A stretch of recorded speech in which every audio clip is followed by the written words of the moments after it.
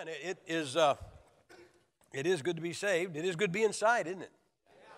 Man, that's as cold as my sermons out there, brother. We are glad to be here. I don't know why. It's got to be you guys because it sure isn't the weather. My wife, we got in Friday. We actually flew into Cincinnati, picked up a car and a load of books, and came up here and got a lot of running around while we're here. We got 3 meetings, but she said it's 40 degrees in Boise. I said, no, why was it we came here? I can't. Guys, all I can say is this. Please give us a lot of money to make this worth it. Okay, because I don't mean this bad, but you're not. But if you make it a lot, no. I want you to open your Bibles to Romans chapter 15. Romans chapter 15. I'm not teaching out of that. I just want to see if it's in your version.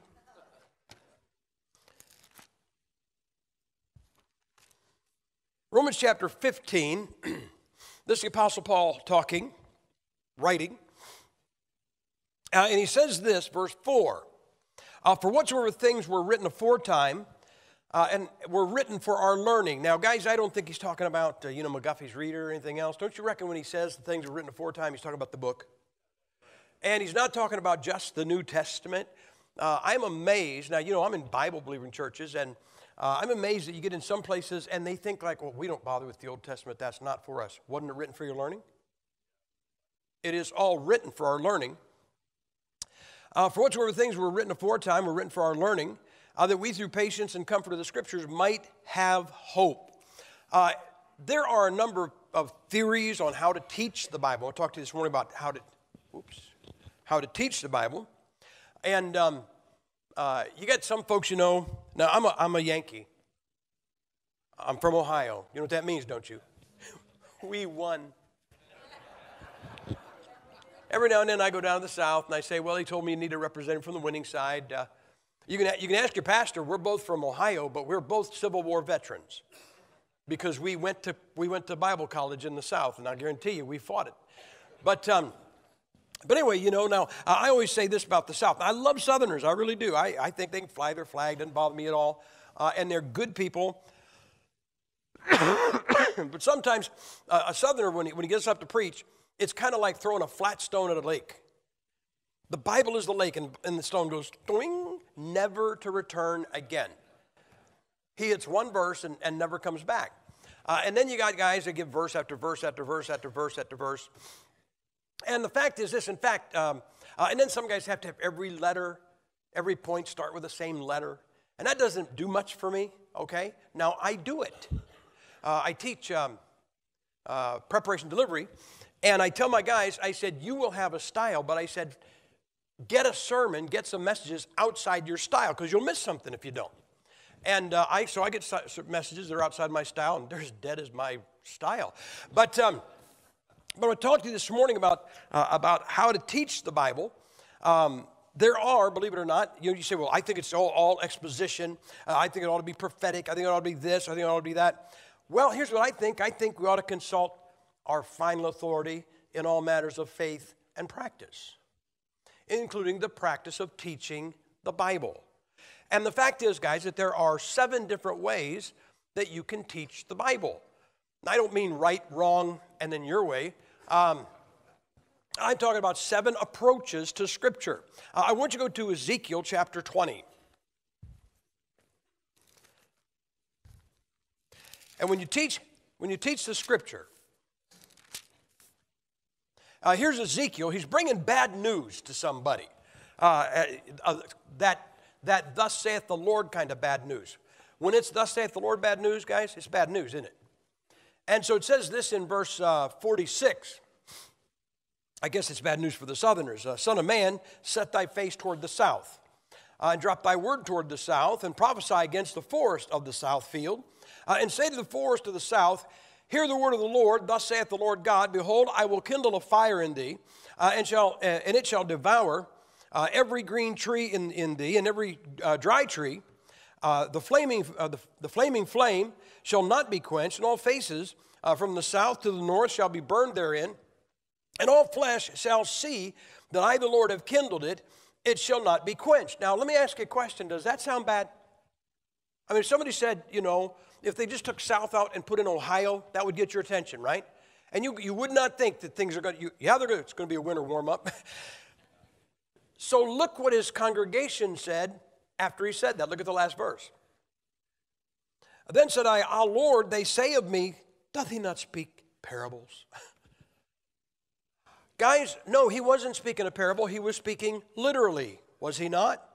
Let me tell you guys, you know what you need to do? Every time you can, you take the Bible literally.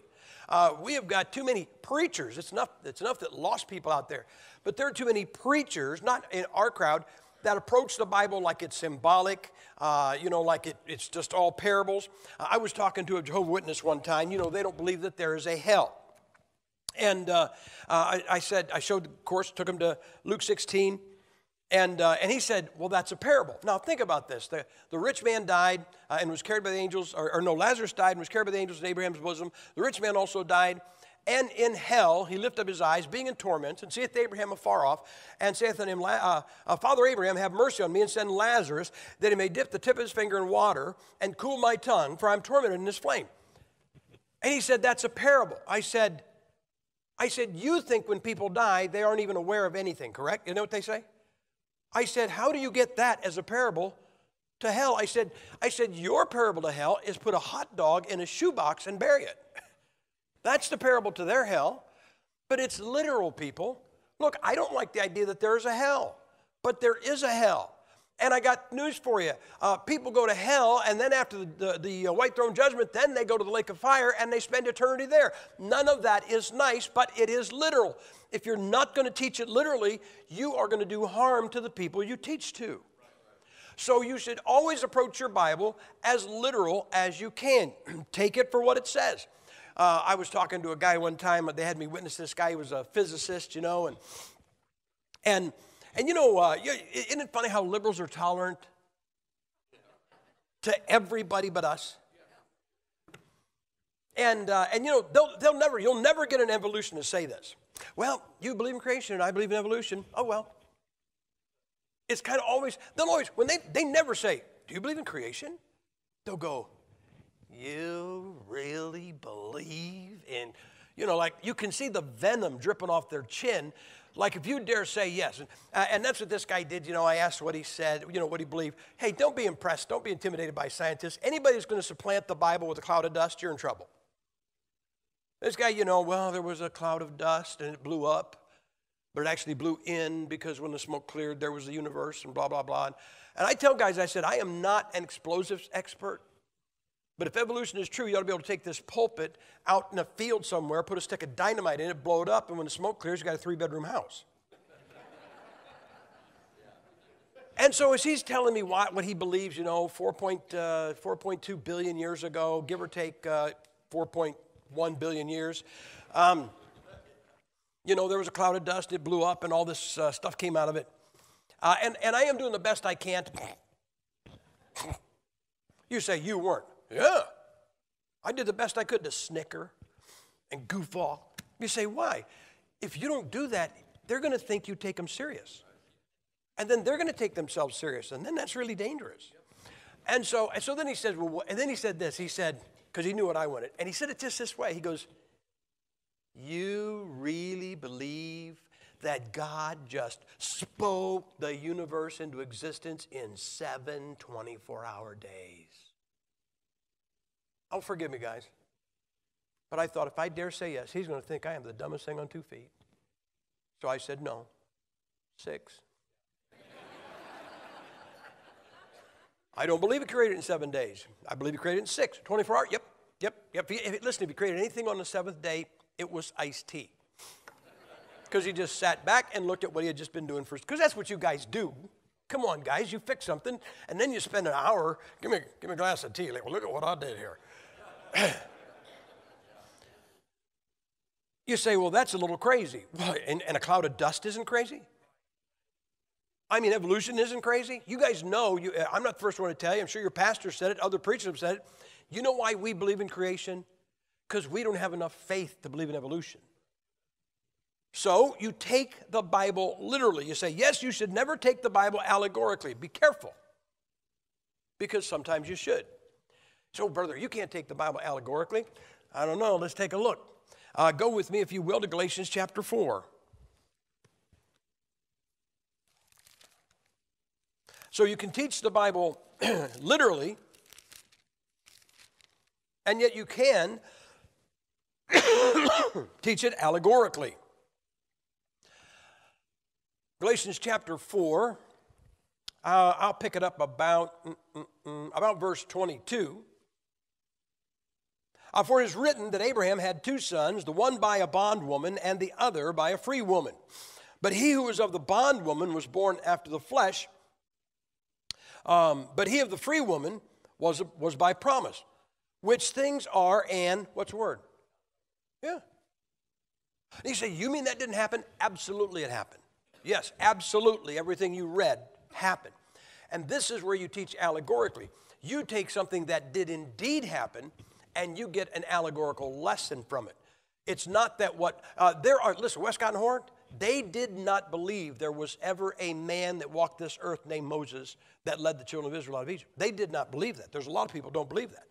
They don't even believe that they didn't even believe that there was a man named David who was the king that came to the throne of Israel after Saul. They don't believe. Westcott said that he thought poetry is wonderful. And so, don't you just think that God said, if God can say the sun is rising and the sun is setting, then couldn't Moses and David be poetry? No, no, and no, no, no. Okay? So those are literal, but you can take an allegorical lesson from that, can you not? So, he says this is an allegory. For these are the two covenants, the one from the Mount Sinai, which gendereth the bondage, which is Agar. For this Agar is Mount Sinai in Arabia. For this Agar is Mount Sinai, not in Egypt in the Sinai desert. I'm sorry, that's not what it says. It just says Arabia, doesn't it? Think about that. And answered to Jerusalem, which now is, and is in bondage with her children. But Jerusalem, which is above, is free, which is the mother of us all. Guys, then you can look at Hagar, and you can look at Sarah, and you can see an allegory in life. There are people that are bound by the world. There are people we are bound to Jerusalem, are we not? We are. I don't have any problem, having a Jewish book and a Jewish God and a Jewish Savior. It doesn't bother me at all. I am not trying to pick the Jews' pockets. You guys got verses? You got verses, promises that like comfort you or give you some promise for the future? You got those? I got so many of them in this Bible that I don't feel like I got to pick the ones that were just given to Israel and push them out of the picture. I got enough for me. I got enough to last a lifetime. So you can teach the Bible literally, or you can teach it allegorically. Let me show you something. Look at John chapter 6. And I'm going to show you where I was talking to a Roman Catholic. I'm trying to think if he's a priest or not. It seems like he was a priest. And John chapter 6, that is the famous Bread of Life discourse. That is where the first church split happened. After the Bread of Life discourse, we had the first split. This is where the Lord says, verse 48, I am that bread of life. Your fathers did eat manna in the wilderness and are dead. This is the bread which cometh down from heaven, that a man may eat thereof and not die. I am the bread. I am the living bread which came down from heaven. If any man eat of this bread. Is he talking about himself? He is, isn't he? Okay. If any man eat of this bread, he shall live forever. And the bread that I will give is my flesh, which I will give for the life of the world. The Jews therefore strove among themselves, saying, how can this man give us his flesh to eat? Then Jesus said unto them, verily, verily, I say unto you, except ye eat the flesh of the Son of Man and drink his blood, ye have no life in you. Whosoever eateth my flesh is he pressing a point? He didn't say this in passing. He has come back to it time and time again. He is standing in front of these people saying, you have got to eat my flesh and drink my blood. Is that not what he's plainly saying? 54, whosoever eateth my flesh and drinketh my blood hath eternal life, and I will raise him at the last day. For my flesh is meat indeed, and my blood is drink indeed. He that eateth my flesh and drinketh my blood dwelleth in me, and I in him. That was so hard to take. Here's kind of a novel number. This is chapter 6. Look at verse 66. 666. From that time, many of his disciples went back and walked no more with him. First church split in the Bible was 666. Now, I hear this Catholic priest, and he says this. He said, you Baptists always say take the Bible literally. Didn't I just talk to you about taking the Bible literally? And he says, then you get to John chapter 6, and you don't want to take it literally. You guys don't do what you practice. You don't practice what you preach. You won't take the Bible literally because you're not turning bread into the body of Jesus and booze into his blood and drinking it. You ever have anybody say this to you guys? You know, we preach the blood of Christ, do we not? I'm talking about the blood of Christ shed on the cross, not drunk every Sunday. And we preach that you got to be saved by the blood, correct? Have you ever heard anybody say this? Yeah, you got that butcher shop religion. Man, I said, wait a minute. We take his salvation once. We don't eat him every Sunday. We don't drink his blood every Sunday. That sounds to me like a butcher shop, not a church. But wait a minute, guys. What do you do with that? He said it time and again. Eat my flesh, drink my blood. Eat my flesh, drink my blood, because my flesh is meat indeed, and my blood is drink indeed. And how do you get away with not taking the words coming out of the mouth of Jesus Christ literally? Well, what if he told you not to take them literally? Now, first off, let me just give you a point of logic. Logic does not overrule Scripture, but let me just give you a little bit of logic. Did he not say this over and over again? You got to come up and eat my flesh and drink my blood. Okay, I have a question. Did anybody run up and bite him? Well, think about that. I know you're laughing, but think about that. I mean, nobody ran up and bit him. Isn't that true? But look at verse 63. It is the Spirit that quickeneth, the flesh profiteth nothing. The words that I speak unto you, they are spirit, and they are life. So you don't have to take it literally when the Lord Jesus Christ, God in the flesh, says, I'm not telling you you're really supposed to eat my body. They got stuck in a rut, didn't they? They couldn't get a parable. They couldn't get a spiritual lesson. They take it literally. They think they got to eat the body of Jesus Christ every Sunday and drink his blood every Sunday. And after giving that very difficult discourse, he said, the flesh doesn't profit anything. You could run up and bite him. It's not going to do any good. You know what you need? It is the Spirit. It is the Spirit. It is the Spirit. The words which I speak unto you, they are spirit and they are life. Guys, you know how you got saved? You did not get saved by chewing on the body of Christ and drinking his blood. I know exactly how you got saved. You got saved through words. Oh, I mean, you know, some of you were in the military, some of you were in college, some of you were in a hospital, some of you were in a jail cell, some of you were like with your mother-in-law.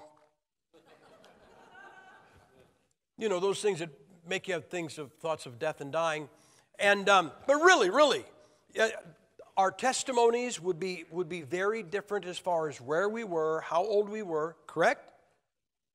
But we all got saved because words.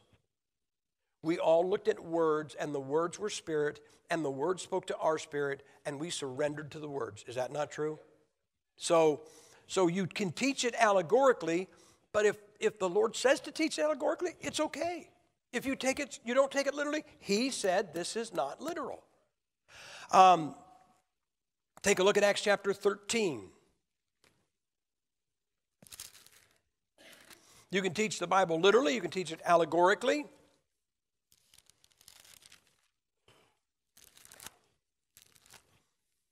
And you can teach it historically. Verse 16. Then Paul stood up, beckoning with his hand, and said, Men of Israel, and ye that fear God, give audience. The God of this people of Israel chose our fathers and exalted the people when they dwelt as strangers in the land of Egypt, and with an high arm brought them out of it. And about the time of 40 years suffered he their manners in the wilderness. Now, I'm not going to keep on reading, but basically, you know what he does? He gives them a historic kind of a resume or a compressed history of Israel. Our fathers were in Egypt. God brought them out. He suffered them 40 years. Then he brought us into the promised land. You can teach the Bible historically. I got news for you guys. The Bible is historically accurate.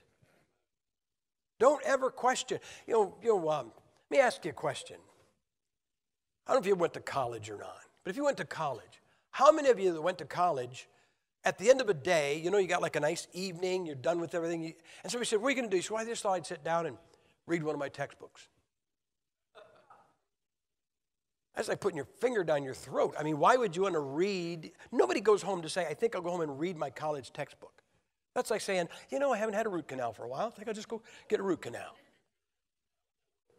This book is not just a doctrinal book. It is not just a textbook. This book is a history book. You know what the Bible says? The Bible says about being corn in Egypt. And many times you'll notice that when it says corn in the Old Testament, it's in italics. And the reason it's italics is because that word corn was not in the Old Testament, in the manuscripts they had. It was just in the original.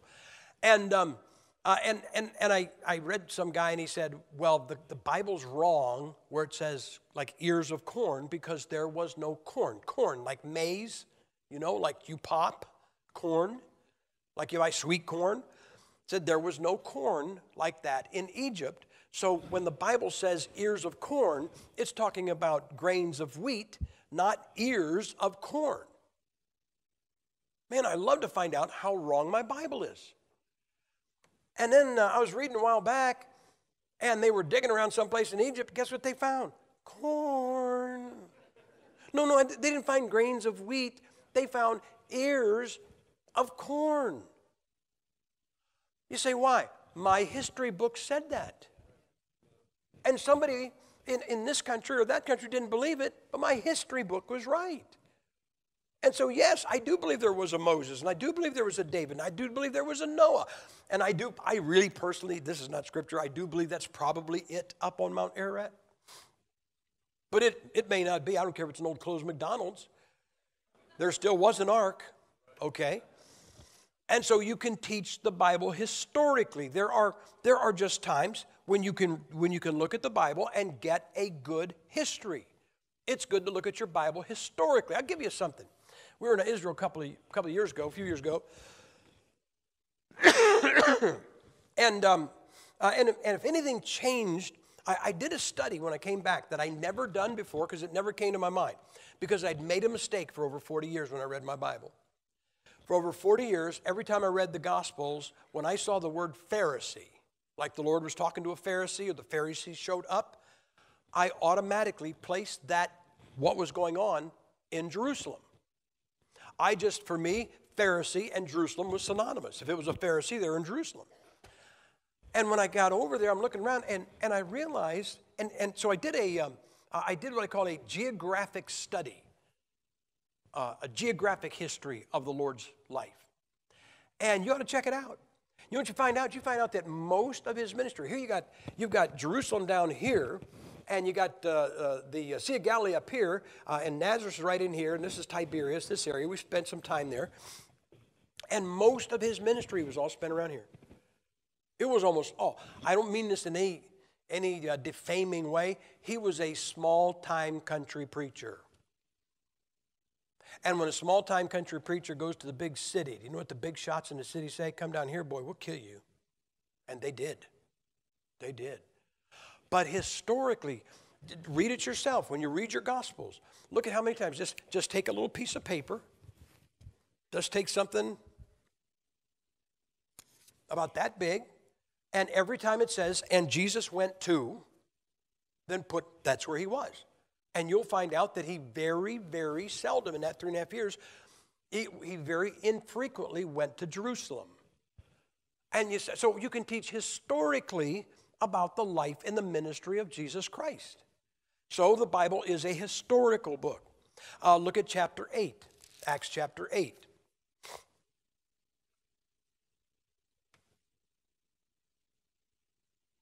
In Acts chapter 8, this is the story of the Ethiopian eunuch. This Ethiopian eunuch was a convert to Judaism. What is an Ethiopian running to Jerusalem to worship? He's been to Jerusalem to worship because now he's a Jew. And he's on his way back, and you know the story. He's reading Isaiah chapter 53. And the Lord says to Philip, go to that guy. He needs a little Bible study here. You're going to have to explain something to him. And so Let's see, we'll pick it up, chapter 8, pick it up about verse 32. The place of the scripture which he read was this. He was led as a sheep to the slaughter, and like a lamb dumb before his shears, so opened he not his mouth. In his humiliation, his judgment was taken away. And who shall declare his generation? For his life was taken from the earth. And the eunuch answered Philip and said, I pray thee, of whom speaketh this prophet? This, of himself or of some other man? Let me stop for a second. Is Isaiah 53 not one of the clearest pictures of Jesus Christ and his payment for our sins in the Old Testament? And some of you may say this, how can a Jew who reads his book of Isaiah that rejects Christ, how can he not see Jesus Christ there? That is a valid question. And the answer is that they don't see Jesus Christ, they see the nation of Israel. Everything that happens to Jesus Christ in Isaiah 53, they see it happening to them. I mean, let's face it, what one nation has been persecuted more than the nation of Israel? If you look at Isaiah 53, they have taken some beatings. They have been murdered en masse, have they not? And so they see Isaiah 53 as talking about themselves. That's why they start playing the violin. Yeah, we've had it so bad. That's how they are. So they don't see this. And the eunuch doesn't see it. So here's what Philip says. And I like the way this is phrased. Isn't it nice? It says, verse 35, then Philip opened his mouth and began at the same scripture and preached unto him Jesus. Isn't that nice? And as they went on their way, they came to a certain water, and the eunuch said, see, here is water. What doth hinder me to be baptized? Now, guys, I am a teacher. I am a preacher. So I teach and I preach. You know what I don't do? I don't challenge. To me, from when I got saved, before I got saved, a challenge was if somebody smacks you in the mouth. That was a challenge. But I'm going to give you a little challenge, and here's the little challenge. Don't do this now. Do it on your own. When you get home, read Isaiah 53. I challenge you to find baptism in it. I challenge you to find a glass of water in it. I challenge you to find a drop of water in it. So I'm thinking, wait a second, I'm looking at this, and Philip is telling him, he's teaching him Isaiah 53, and when he gets done, the guy says, oh, I need to get baptized. Now, the only way I can explain this, I don't know if the pastor was there when I was down there when this guy was there, but we were down in Pensacola. We had a missionary come through. His name was Billy Cummins. Billy Cummins, he was twins in one body. He wasn't big. He wasn't a big guy at all, but he had the energy of two men. And he was this wiry little fella, and he comes to the pulpit, and he had that kind of a stare. Like if somebody walked into a store and looked at you like this, you'd think he's going for the gun next, okay? And he came to the pulpit, and I'd just been saved, So this guy, and he came to the pulpit, he goes, my name is Billy Cummins, and I'm a missionary to the heathen in Mexico. Now somebody told me there's no R in heathen. There is when I spell it. And every time I read this passage, I say Isaiah 53, I don't find a drop of water. There's no baptism in Isaiah 53. And Philip says, there is when I teach it. But I know what really happened. Don't you figure what happened? He's coming from Jerusalem. What just happened in Jerusalem? Didn't a mere at least 8,000 people just get saved? You reckon there was a little bit of talk? You reckon he went to the synagogue and people that he saw weren't there? And he said, where's that? Oh, they got saved. They trusted this Jesus guy, and then they got baptized. He understood it then. And so he says, what doth hinder me to be baptized? And then look at verse 37 if your Bible has it, and if it doesn't, throw it away. And Philip said, if thou believest with all thine heart, thou mayest. And he answered and said, I believe that Jesus Christ is the Son of God. And he commanded the chariot to stand still, and he went down both into the water, both Philip and the eunuch, and he baptized him. All right, you can teach the Bible doctrinally. I said that the Bible is not just a doctrinal college textbook, but it is a doctrine book, is it not? Can I give you a thought? Don't be afraid of what I'm about to say. All right, the virgin birth. Why do we believe it ever happened? Where do we get the teaching? Bible. The blood atonement. Where do we get the teaching? Yeah. The premillennial return of Jesus Christ. Where did we get the teaching? All right, if we really get our teaching, getting baptized. after you get saved, by immersion. Did we get that teaching from the Bible? So here's the problem. Most of you did not discover those truths in the Bible. Most of you, just like me, when I got saved, I was 20 years old, I was Roman Catholic, and when I got saved, they began to teach me these truths, okay?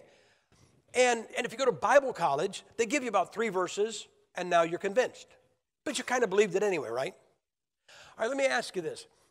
If what we got from the Bible is really from the Bible, I'm not telling you to not believe it, but wouldn't it be safe for us to take it and set it aside and then go to the Bible neutrally? Wouldn't we arrive back at what we believe? The only thing I'll add to that is, instead of having 3 verses, you have about 15. I'll give you an example. Some years ago, probably 20 now, John MacArthur, and I'm not ripping on the guy, but John MacArthur wrote a book. I read the quote. Nobody misquoted him. And he said it wasn't the blood of Jesus Christ, it was the death of Jesus Christ, not his blood. All right, I believe it's his blood. You believe it's his blood?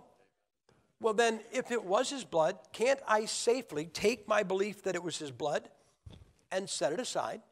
And all I did real simple, again, got my little piece of paper, and as I read my Bible about 3 times through, I wrote down, I had 2 columns, and every verse that mentioned the blood, I put at the top, I put blood and I put death. Because sometimes blood is synonymous with death, correct? Now, see, you don't want to hear that because it sounds like I'm backing up MacArthur, but I'm not. Because here's what I found out. Sometimes it says blood, it can't be anything but blood. And if it can't be anything but blood, then John MacArthur is wrong, and it is indeed the blood of Jesus Christ, not just his death. Do you understand? But here's the difference. Instead of having 3 verses that I got in Bible college about the blood of Christ, I come out with a dozen. So this is a doctrinal book. It is a history book, but it is a doctrinal book, and that is where we get our doctrine, is it not? So the things, this eternal security, this thing you believe. There's people who think that's crazy. Then throw it out. And you know what I keep coming back? I keep coming back to the fact that nothing can separate me from the love of God. I come back to the fact that he is going to say to the damned, I never knew you. But in John chapter 10, he says, my sheep hear my voice, and I what? I know them. If you're one of his sheep, then the Lord can never say to you, I never knew you. You know, one of the saddest things when you deal with people with marriage problems is they say, when we got married, I thought I knew them, but I didn't. Well, you think that's going to be the judgment? Well, I thought I knew you, but I didn't. You're going to hell. Doesn't say he thinks he knows us. I don't think the Lord could be mistaken. He said, I know them. The Lord knows me. So he can never look me in the eye and say, I never knew you. Please somebody tell Stephen Anderson that. But anyway, he can never say, I never knew you. So you teach the Bible literally, allegorically, historically, doctrinally. Look at 1 Corinthians chapter 2. 1 Corinthians chapter 2.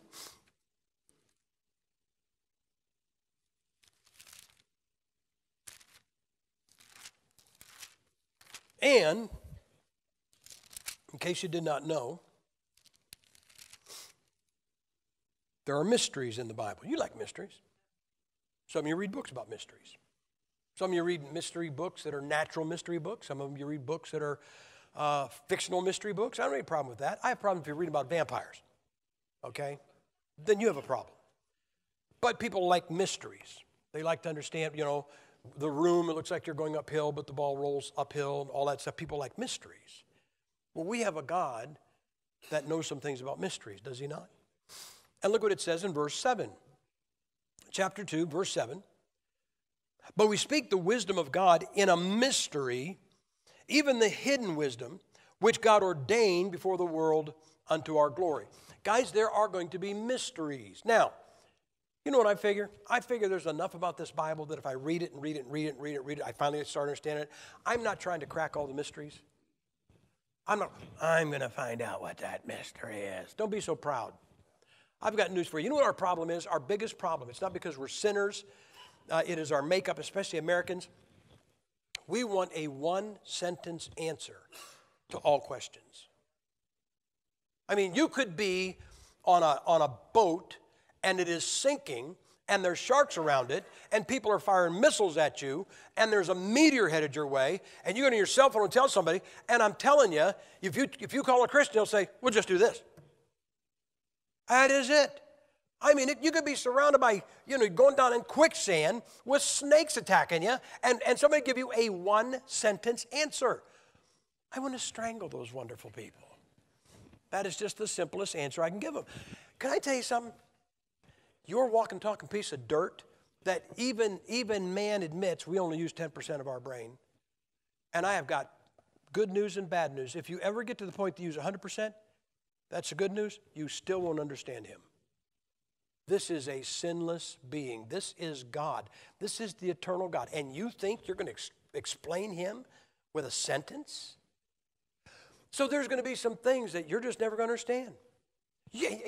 Haven't you ever had anything in your life happen, just didn't make any sense? I've told the Lord, I said, I just don't understand why you did this. I know you're right,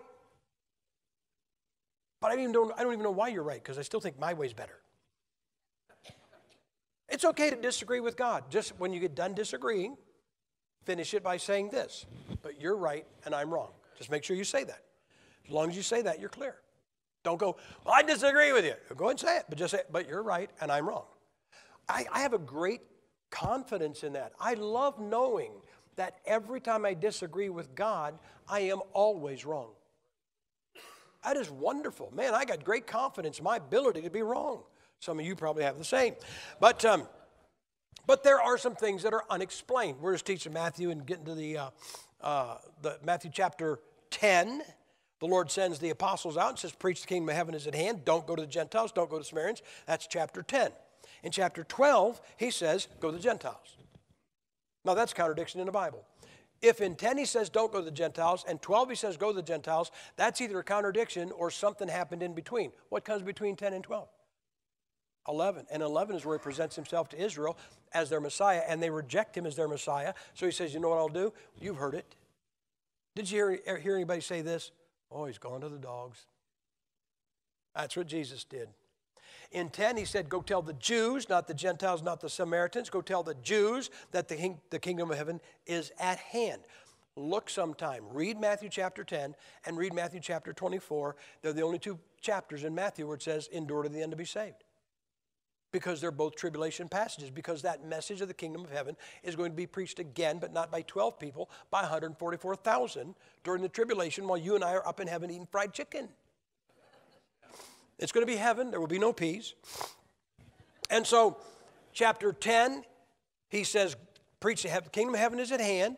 In 11, they reject him. In 12, he says, go to the Gentiles. What's going to happen to the kingdom of heaven? Chapter 13, it goes into a mystery form. It's a mystery. You look at the 8 parables in chapter 13. They're called the parables of the kingdom of heaven, but they are not. There's 8 parables. The first one and the last one do not say. From 2 to 7, they say the kingdom of heaven is like. Not the first one, not the last one. The one about the seed, that's not a kingdom of heaven parable. That's about putting the word out. Don't worry about the ground. Don't worry about who's taking it. Don't worry about whether they're going to reject it or not. Just put the word out. Put the seed out. But then you have from the second parable to the 7th parable, the kingdom of heaven is like. The kingdom of heaven is like. The kingdom of heaven is like. And you know what happens? Every time we try to equate that to the gospel and our time period, and you end up in a tribulation every time. But it's all about Israel and them getting that kingdom. And when you see it in that light, it opens up. So there are some mysteries. I'll show you one. Look at Ephesians. Ephesians chapter 3. This is one you can see.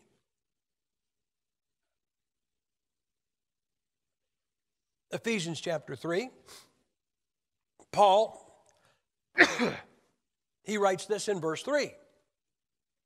How that by revelation he made known unto me the mystery, as I wrote afore in a few words. Whereby, when you read, you may understand my knowledge in the mystery of Christ. Boy, he's dropping the hint, isn't he? I know a mystery, and I'm going to explain it to you. But that's okay. He's the Apostle Paul. He can do that. He's not trying to sell a book. Which in other ages was not made known unto the sons of men, as it is now revealed unto his holy apostles and the prophets by the Spirit. Here's the mystery, that the Gentiles should be fellow heirs of the same body and partakers of his promise in Christ by the gospel. Guys, if salvation in the Old Testament was just like it is in the New, how come he's telling you it just happened? How come it's a mystery? Wherefore I am made a minister, verse 7, according to the gift of the grace of God, given unto me by the effectual working of his power. Unto me, who am less than the least of all saints, is this grace given, that I should preach among the Gentiles the unsearchable riches of Christ.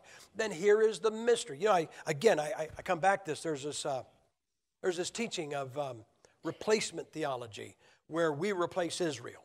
We don't replace Israel. And I heard one of those guys, he's one of Stephen Anderson's followers, because Anderson's messed up on many things, and that's one of them. And this guy, he said, well, I don't call it replacement theology. I call it inclusive theology. Because the Jews get to be included with us by trusting Christ. And I thought, isn't that just like a Gentile? Is this not a Jewish book? Is our Savior not a Jewish carpenter? Did he not go to Israel? Guys, the mystery isn't that, oh, the lucky Jews get to join us. It is that the lucky dogs get to join them.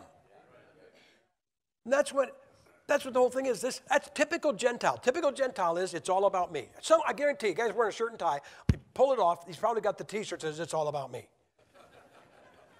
Because that's what all Gentiles think. And so he thinks, well, see, it's inclusive because the Jews get to partake just like us. Oh, no, pal. Look, let me tell you something.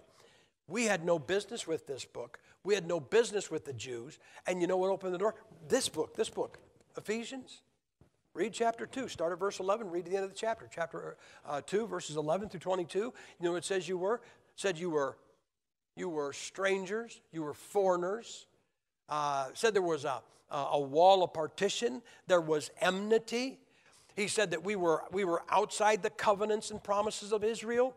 And through Jesus Christ, we got in, bucko. Not they got in. We got in. So, behold, I show you a mystery. Look at 1 Thessalonians. 1 Thessalonians chapter 4.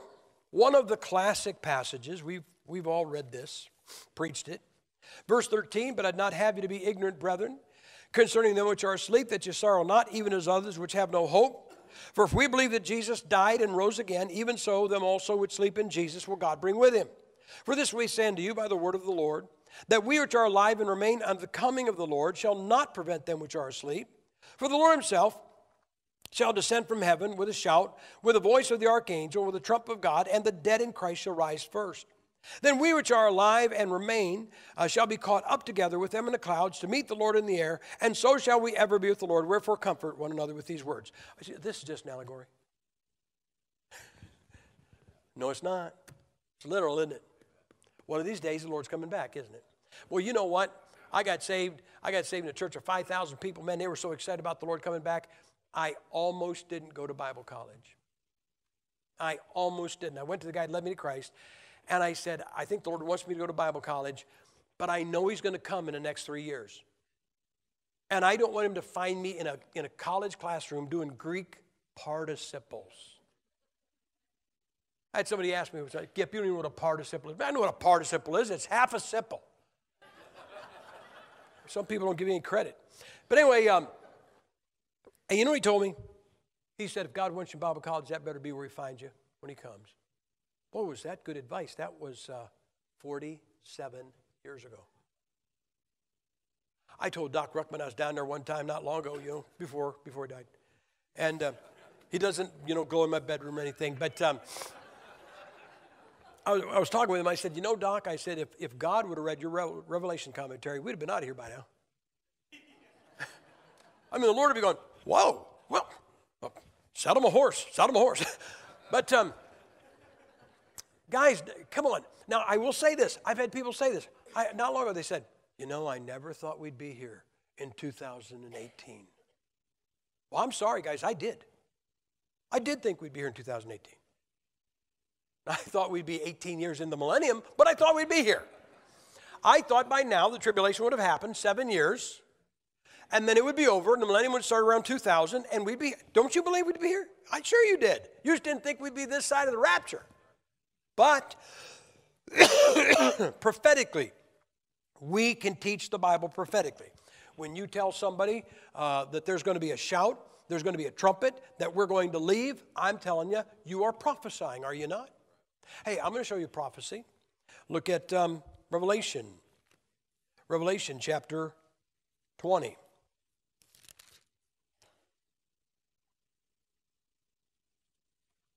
I'm going to prophesy for you. I'm going to prophesy right now. Everybody, no one is exempt from what I'm saying. Every person on this earth, when they die, they're going to die a whosoever. So what do you mean? Revelation chapter 20, verse 12, and I saw the dead, small and great, stand before God, and the books were open. Another book was opened, which is the book of life. And the dead were judged out of those things which were written in the books according to their works, and the sea gave up the dead which were in it, and death and hell delivered up the dead which were in them, and they were judged every man according to their works. And death and hell were cast into the lake of fire. This is the second death. And whosoever was not found written in the book of life was cast in the lake of fire. Isn't that an amazing word for God to use? When that's the very word he used in Romans chapter 10, verse 13, for whosoever shall call upon the name of the Lord shall be saved. Everybody in this earth is going to die a whosoever called upon the name of the Lord and went to heaven, or a whosoever was not found written in the book of life. Everybody's going to die whosoever. You may as well get in the right line of whosoever's. We're all going to die whosoever. I just got in the Romans whosoever's. You don't want to die in the Revelation whosoever's. But that's true. That's not a parable. That's not an allegory. If we make any mistake when we talk about people saying you're going to die and go to hell forever, well, the fact is that they're actually going to go to hell until the judgment. Then hell and death are going to be put into the lake of fire. You're actually going to go to the lake of fire forever. But it's so elongated, just say they're going to hell. But they're going, and that's prophecy. Isn't that true? In fact, isn't it true that you know things that are going to happen on this earth that the United Nations doesn't even believe? Isn't it funny, they always draw pictures of us walking around with a sign that says the world is going to end. The world is going to end tomorrow. The world is going to end tomorrow. Now it's global warming. Global warming. We had 10 inches of global warming out there. Anyway, that ain't us. I remember back in 1983, they said the AIDS is so bad that by the year 2000, everybody will have it. Please don't shake my hand.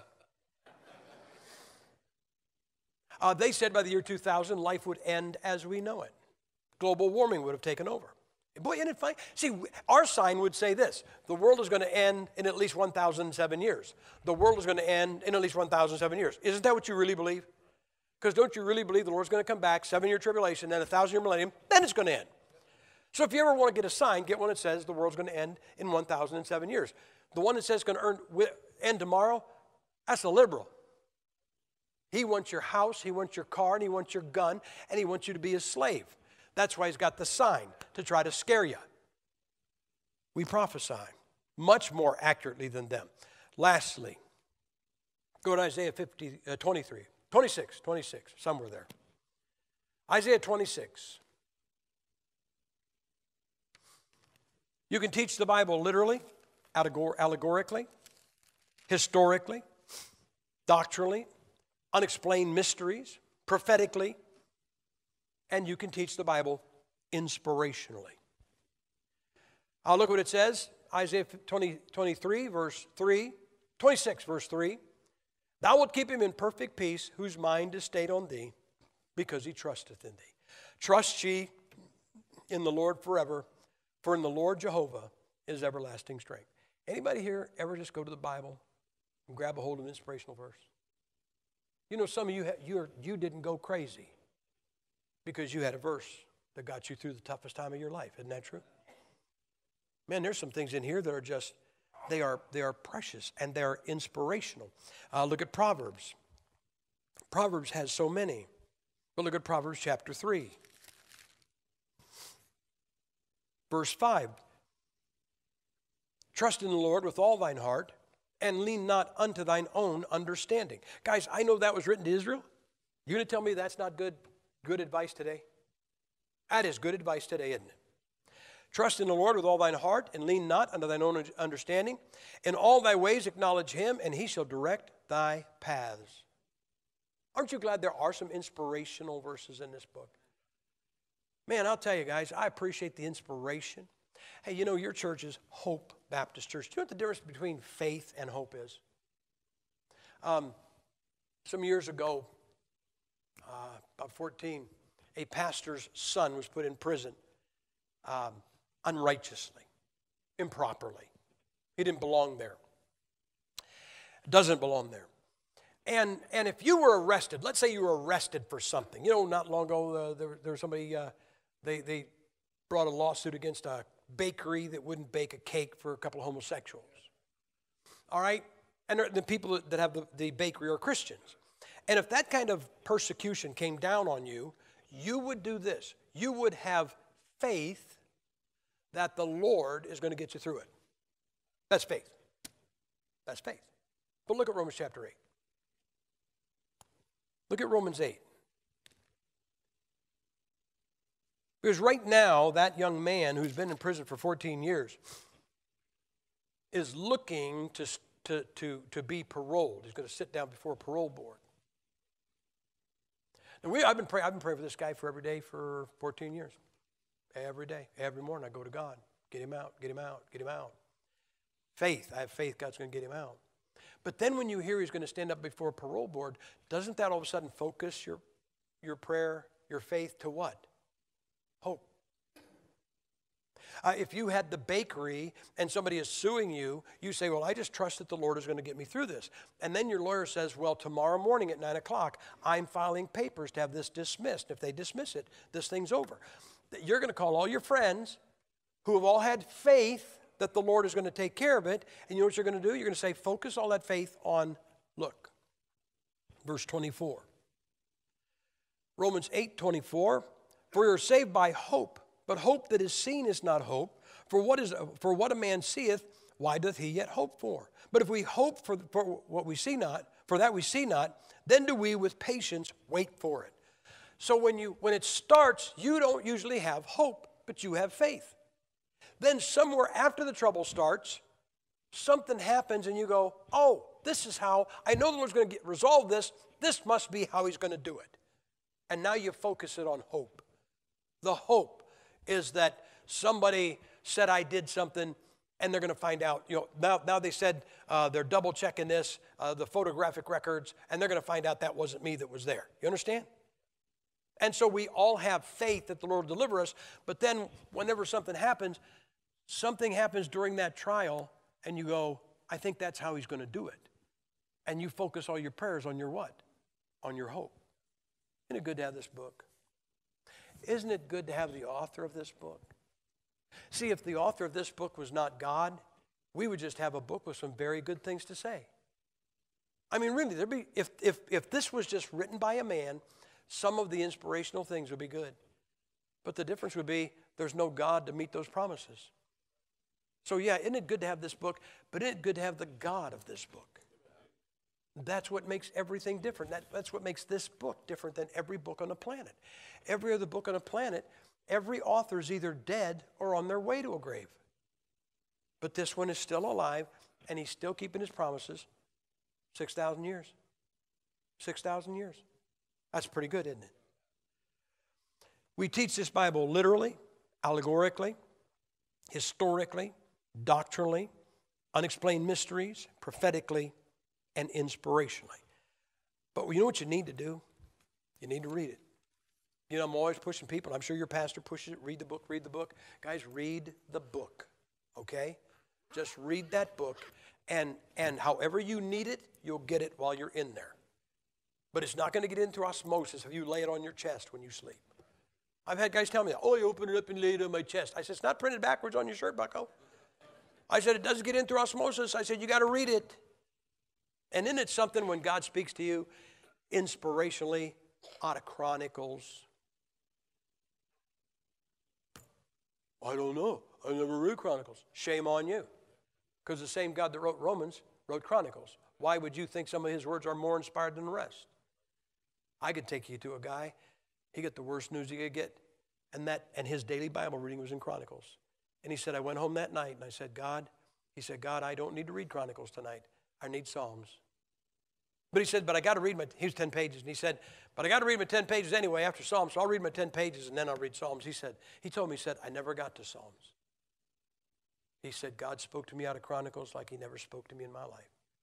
You know what's wrong with some of you? God's never spoken to you out of Chronicles because you won't read it. Well, I read it. Yeah, but you just didn't need anything that was there, but trust me. Trust me. He can speak to you out of Chronicles. He'll keep you going out of Chronicles. That book. He can keep you going out of anything in there, but you have got to be in that book. Let's have a word of prayer and take a break. Father, we thank you now, God, for you, and we thank you for this book. And God, I think I speak for these people when I say we have no problem with you, and we have no problem with this book, because there's nothing wrong with you, and there's nothing wrong with this book. Basically, I am the biggest problem I have. And these people are probably the biggest problem that they each have. But you gave us this book, and you keep your word. You gave us this book to get us through this miserable life down here so that we could have joy and victory and faith and hope and just have some smiles and some peace along the way. So we thank you, God. Help us to be students of your book. In Jesus Christ's name I pray. Amen.